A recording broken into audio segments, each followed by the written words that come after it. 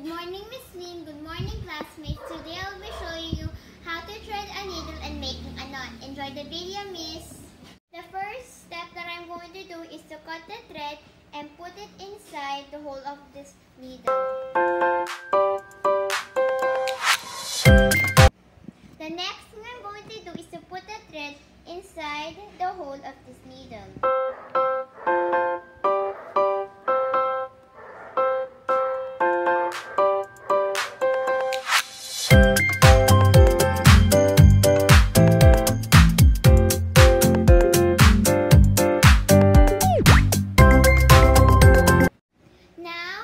Now the thread is inside the hole of the needle. Now I'm going to make a knot.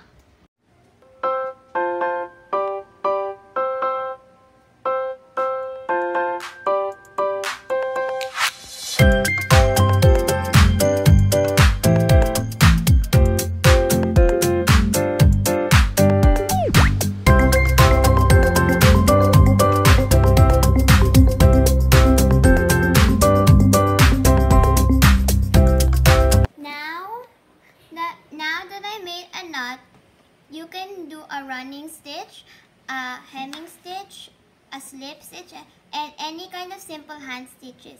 That's all for today, Miss Lynn and classmates. Thank you for watching.